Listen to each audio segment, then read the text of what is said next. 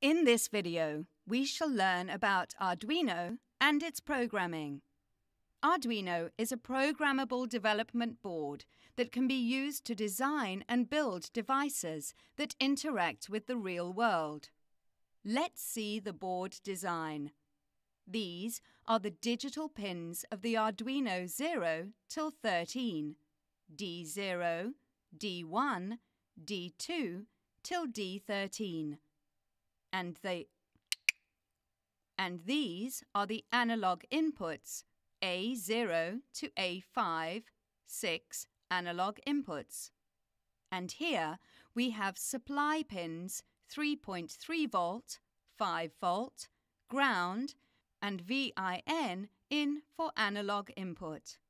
Here we have a couple of LEDs. These are the LEDs for TX, RX, indicating transmitting and reception, and here are the respective TX and RX pins for serial communication with